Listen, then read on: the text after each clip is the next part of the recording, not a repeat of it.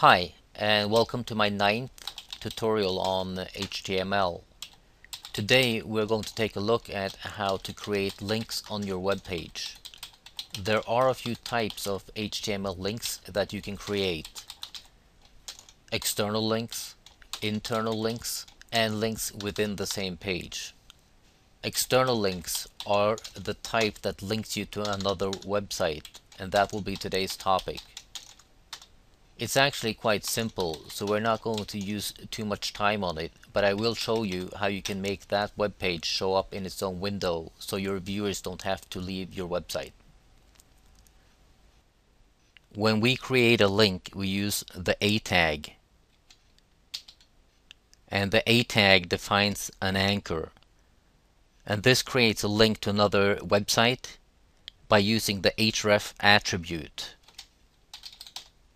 And the href attribute specifies the link's destination.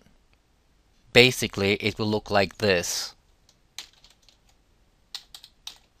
where the URL is the address of the website, and then we have the link text, and now we have to end the A tag like this. I've taken away our example because we're ready to make our external link. So let's write some text first. Here is a link to, and then our A tag with the href attribute, and we're going to make a link to the New York Times. So we'll write the URL address here, http www.newtimes.com and a slash. And now we need the link text, which in our case will be the New York Times. And then we have to end the A tag like that. And then we can continue with the text, which is my favorite US newspaper. We save it, and let's take a look at it. And this is how our web page will look. Here is a link to the New York Times, which is my favorite US newspaper, and we get this little hand here over our hyperlink. Let's click it just to see that we actually get to it.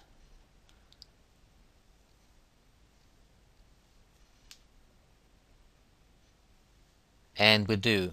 The New York Times, Monday, March 7th, 2011. Let's go back again. And back to our notepad. The term external is used to refer to links outside of your domain. And another way to put it is to say that you're linking to a page that does not belong to your current account or directory system. And most of the time it requires that you link to it via an absolute URL, which we've done here. And the link text can either be a word or a group of words which we've used, or it could also be an image. Sometimes we want our audience to be able to navigate to other websites through links we provide, like here, but we don't necessarily want them to completely leave our site.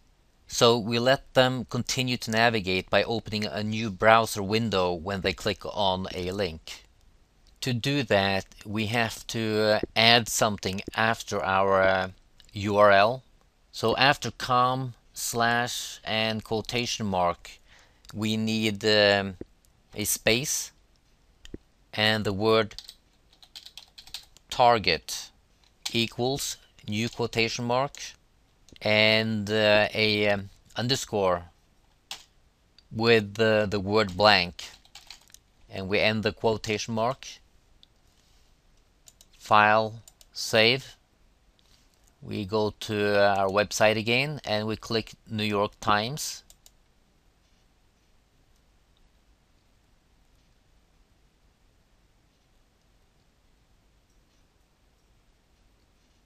And as you can see, it starts up in a new browser window.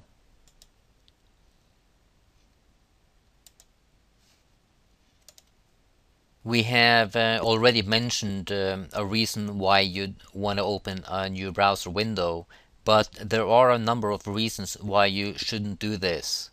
From a usability point of view, this method breaks navigation. And the most commonly used navigation tool on a browser is the back button, and opening a new window disables this function.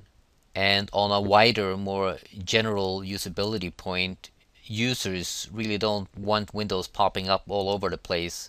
And if they want to open a link to a new window, they can choose to do so themselves.